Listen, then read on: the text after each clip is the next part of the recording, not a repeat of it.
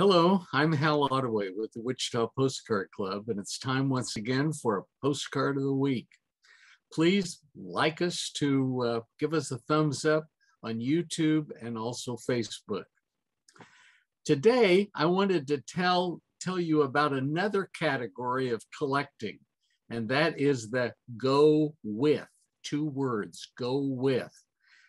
You're adding to another category that you already collect, and it just hopefully will make the whole exhibit or whatever you're presenting just that much more interesting. My example today is a ticket that I bought several years ago at the Wichita Postcard Club show from Lee Lanning. He's a nice man, a Vietnam vet, author, great friend, and he comes from Texas all the way up to our show each year, our postcard show. And Lee had this on his desk counter, like there at the postcard show, and I spotted it and I said, and please tell me about that. And he handed it to me, and it was in a little protective plastic holder. And so I looked at it and looked at both sides, and this is a ticket, a cardboard ticket for the C.W. Parker amusement ride company out of Abilene, Kansas. Well, I knew that a little bit about this, the history of that company, and today there's a museum in Abilene where you can go see the C.W. Parker carousel that was made there in Abilene, and enjoy, learning about that much of local history.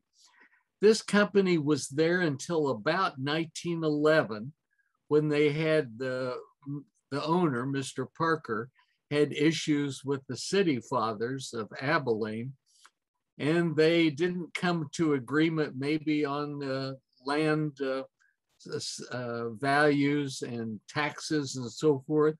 And he just pulled up all of the stakes and took his tent to Leavenworth, Kansas, and reopened the C.W. Parker Amusement Company in Leavenworth. And that's where it was until the mid-1950s, when it was dissolved. But this ticket is from the earlier time period, 1911 or before 11.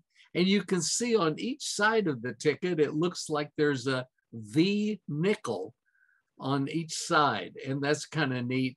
If you go to your blue book, your coin book, you'll see when V nickels were in vogue, or when they were making them. And the V nickel here would have had to have been before 1911.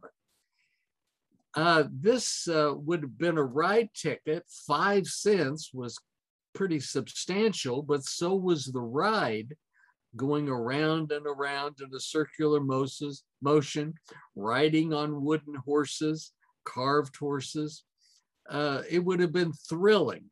And at different points, there was improvements made to their merry-go-round.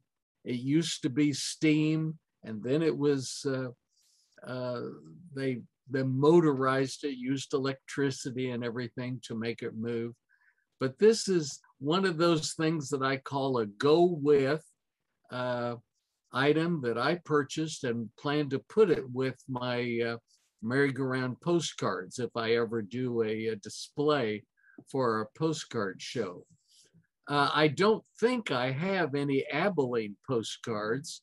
The postcards that exist for C.W. Parker that I know about all say Leavenworth, Kansas on them. But this is just a nice item to put with, and maybe at the top of the display, telling a little bit about it and showing the history that they were in Abilene, Kansas, before they moved to Leavenworth, Kansas. Well, that's all for today, folks, and look forward to seeing you at the Wichita Postcard Club show this October 16 and 17.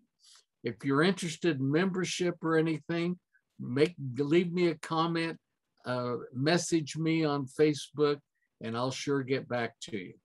Thanks very much.